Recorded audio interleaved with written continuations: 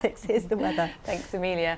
The weather is cooler and a little more unsettled over the next couple of days as low pressure lingers quite close to us, and that low pressure has brought some welcome showers across the region today. This is our radar picture showing the journey of those showers as they've moved eastwards. We've had reports of thunderstorms in Northamptonshire and Ipswich already. Through the afternoon, those showers will be quite blustery as winds pick up around them. So a good scattering of showers. They do have the potential to turn heavy and thundery in places and will bring some welcome rain for the gardens and fields.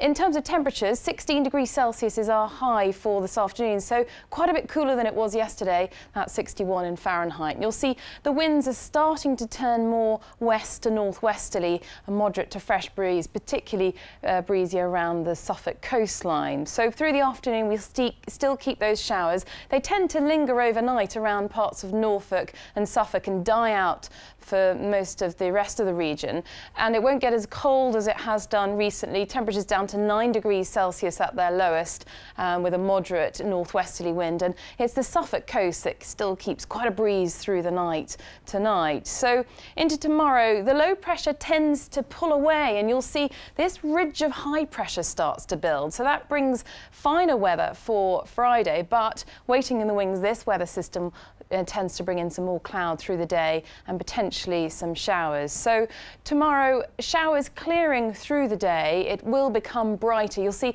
the showers tend to linger around parts of Norfolk and Suffolk, although one or two could pop up further inland. And temperatures will struggle a bit. It will feel quite cool. Temperatures at their best up to 15 degrees Celsius with a light to moderate northwesterly wind. And again, Norfolk coast is going to be really quite blustery up there.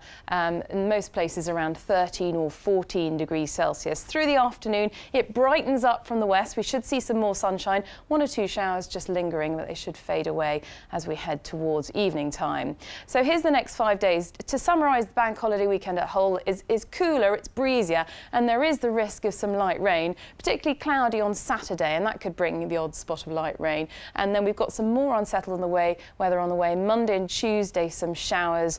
And before I go, here are the overnight lows. Thanks very much, Alex.